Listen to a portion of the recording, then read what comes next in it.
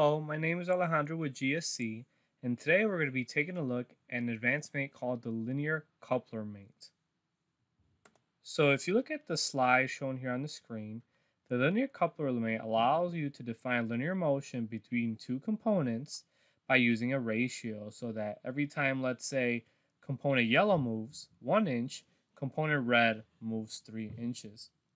So we're going to show you how to set up these components in order to apply the linear coupler mate.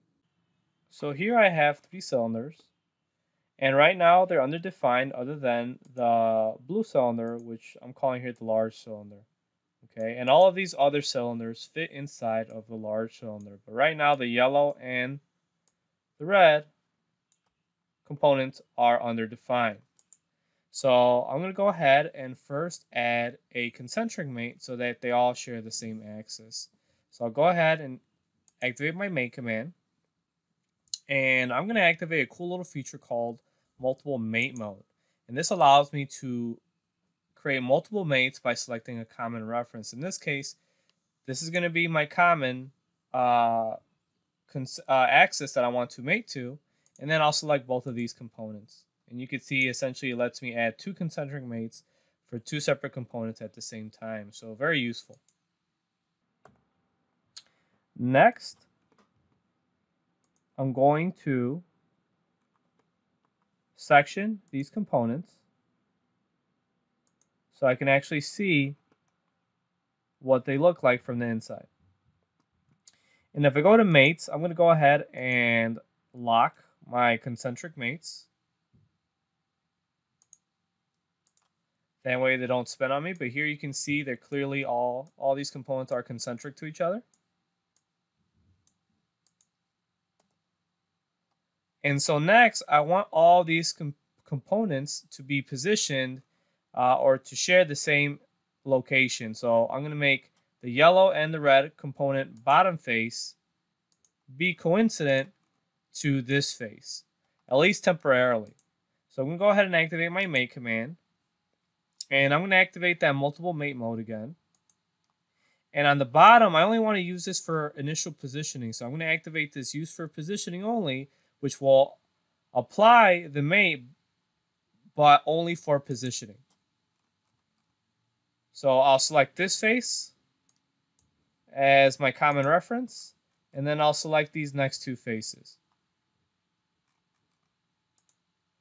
And you can see that all of my faces are now coincident to each other, but they're not constrained to that location. Let me apply that one more time. So I'm going to activate multiple mate mode. I'm going to only use this for positioning. I'll select my common reference and then my other 2 faces. And then I'll select OK. And you'll see here that I can actually still move these components because I didn't actually apply the mate. You'll see that the mate doesn't show up in the mates folder. So I'll hit undo. So now that all my components are at the exact same location, I'm going to begin adding some limit mates. So I'm going to go ahead and activate my mate command. And under advanced mates, I'm going to activate the limit mate. Limit distance mate.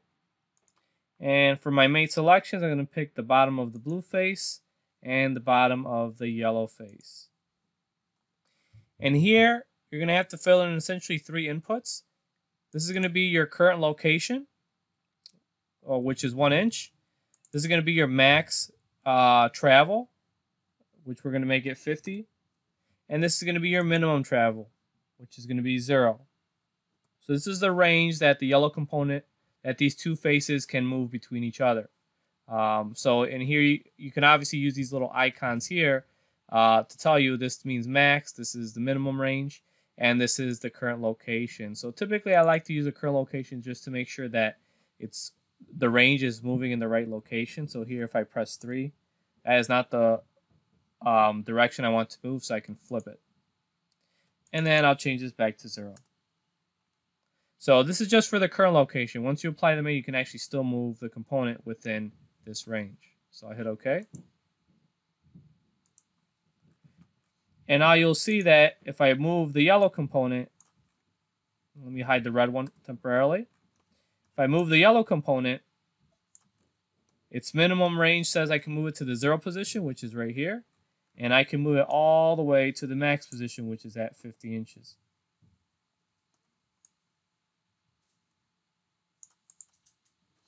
So let's go ahead and show our red cylinder. And we're going to apply another limit mate.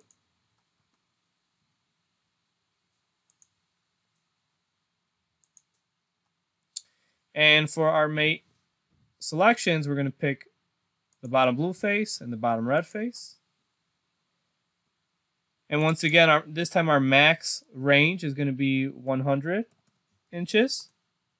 And our minimum range is going to be 0 inches.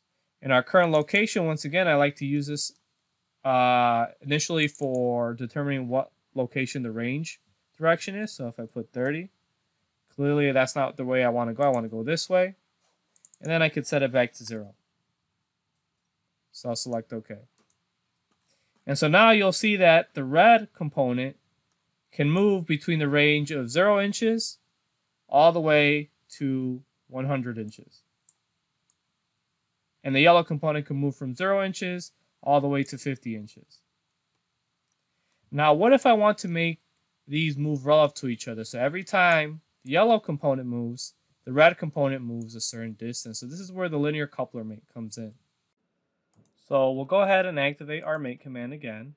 And under advanced mates, this time we're going to select the linear coupler mate. And for my first selection, I'm going to pick the yellow face. And then for my second selection, I'm going to pick this red face. So these are going to be the faces that are moving relative to each other. Here in the property manager, right under linear coupler, you'll see that you can define a ratio. So that every time the first component that I selected moves, the second component moves a certain distance. So we're going to set the ratio 1 to 2. So the first component moves 1 inch. The second component will also at the same time move 2 inches. So let's hit OK. So if I move my yellow component, you'll see that every time I move it 1 inch, the red component moves twice as fast. So the yellow component was able to cover 50 inches of travel, while the red component was able to cover 100 inches of travel. And you can always go back and modify the ratio. Say you want to make it 3 inches. So that essentially the red component is going to move a lot faster when the yellow component moves. So we'll hit OK. And let's check out the result. So now when I move one component, you can see here the red component reaches its location much, much faster. So this is an example of how to use the linear coupler mate. This has been Alejandro with GSC. Thank you for watching.